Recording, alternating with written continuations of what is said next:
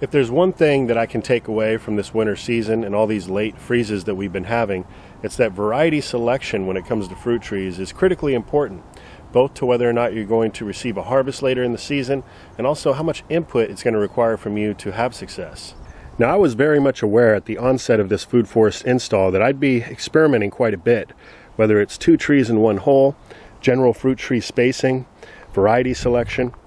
And what I was hoping is that I'd be able to share with you guys my experiences and help you to streamline your success and also over time hone into the design and get the most out of this landscape. And so far so good. I'm very happy with the way things are going.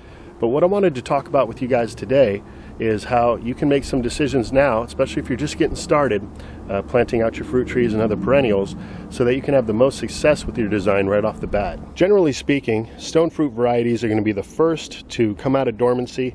Peaches, plums, nectarines, apricots. Here we've got the Florida King peach tree, and I think we're doing well even though we've gotten down to these freezing temperatures with the overhead irrigation technique that I employed. But I wanted to show you a difference here. We've got the Florida King peach tree, which started to erupt with bloom several weeks ago. And over here, I've got a Babcock white peach, and you can see most of the tree is still in the bud swell stage, just beginning to open up the flowers. So hypothetically, if I only had one fruit tree and I was growing a Babcock white peach rather than a Florida King peach, I would have had a lot less worries over the last few weeks as we've been dipping down to these lower temperatures. And that's because as the tree begins to bud out and the buds begin to swell, the pistil and the ovary are still very much protected. But once those buds begin to open up and the tree begins to flower, they become a lot more vulnerable to late season frost. So in other words, the Florida King peach tree blooms early, as where the Babcock white peach tree blooms a little later in the season, so there's a larger window of protection where you don't have to worry about those cold snaps. So at this point, if I were to recommend a low maintenance peach tree to grow for folks in my area, I'd say go ahead and try that Babcock white peach tree. It's also self-fruitful, so it doesn't need another variety of peach to pollinate, and it requires very low chill hours, under 300, below 45 degrees Fahrenheit. The next step would be to choose a very late blooming variety, something like the Canadian Harmony peach, which again is self-fruiting, just as with these other peach trees, and it does require 1,000 chill hours. And that's another thing you're going to want to pay close attention to, is the chill requirement. If you don't hit that mark, you're not going to get a fruit set. So pay attention to that number and research that out before you choose your fruit tree to make sure that your climate zone is going to match that requirement.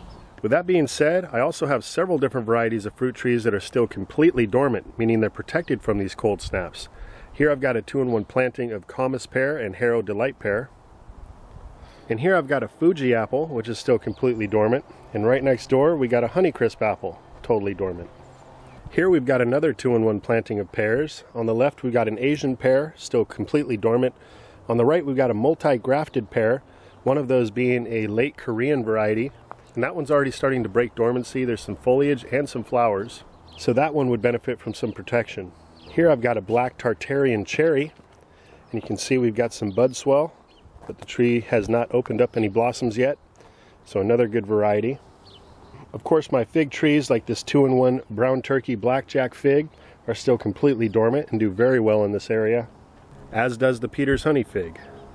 There's also other varieties of fruit trees that I grow that are not affected at all or just mildly affected by these cold snaps. Here I've got a pineapple guava, or a Fajoa tree, and this tree is doing perfectly well. It's an evergreen and not affected whatsoever by these freezing temperatures. The Nagami Kumquat citrus is another success story, doing very well despite these temperature fluctuations. The Valencia orange is another great cold hardy citrus tree. This one survived all the way down to 25 degrees Fahrenheit without any damage. But I was doing some overhead watering irrigation, which iced the entire plant and helped protect it from that freeze. Unfortunately, a couple days later, I missed getting out here on time, and we had gotten down to 29 without any protection, and some of the tips did burn. But the tree's still very much alive. It still has a lot of nice green fresh growth on it. But what that taught me is that spraying this tree down with water when we did get down to 25 essentially did protect this variety. And although this Washington orange here is looking good and it did survive, it did have some damage from the last freeze, so this would be something to consider when looking at citrus. The pomegranate trees, and I've got 2 varieties, the Wonderful and the White, both suffered some tip damage, the new tender growth that had occurred, had died back after we got down to those freezing temperatures, so time will tell if the tree rebounds this season and we get a harvest. My white mulberry tree is another one that started to break dormancy and was affected by those freezing temperatures, so we've got some burned tips on the tree, but there's still a lot of budding that still hasn't opened up, so I think this tree is going to be just fine. The fruit trees that were in bloom during these freezing temperatures that came into the area and were targeted by the overhead irrigation system, where we essentially iced the tree to combat any damage from those freezing temperatures, fared very well. Here we're looking at a Santa Rosa plum tree, and all of the blossoms on this tree have remained viable. Looking forward to a great fruit set on this tree. And same thing with this apricot tree here. This aprium, on the other hand, it's hard to know exactly where we're going to end up. Initially, the protection with that overhead watering did a great job, and we had viable flowers remaining on the tree. Then a couple days later, as I had mentioned earlier, I had gotten out here a little bit late to do my protecting, and I noticed some of these flowers don't look so healthy. So we're going to have to give this one a little bit of time and see if we had success. And although the all-in-one almond lost some of its petals, the core of the flowers remain viable, so we're looking good here. The Florida King peach tree is also another one that fared well with the overhead irrigation, and the blossoms have now matured a bit, so we're just waiting to see the next stage of growth, see if we get some little baby fruits on there, but it's looking good. Here's another Santa Rosa plum tree in full bloom, no damage to speak of. Again, I had to come out here last night and the night before and protect with overhead watering as we've continually dipped into those freezing temperatures. So variety selection, bloom time, chill hour requirements, those are three things you're going to want to pay close attention to. And I don't want this video to discourage you from trying to push the envelope either. I think it's great to experiment, discovering microclimates in your landscape, or being proactive with protection techniques, whether it's overhead irrigation or covering your plants with frost blankets.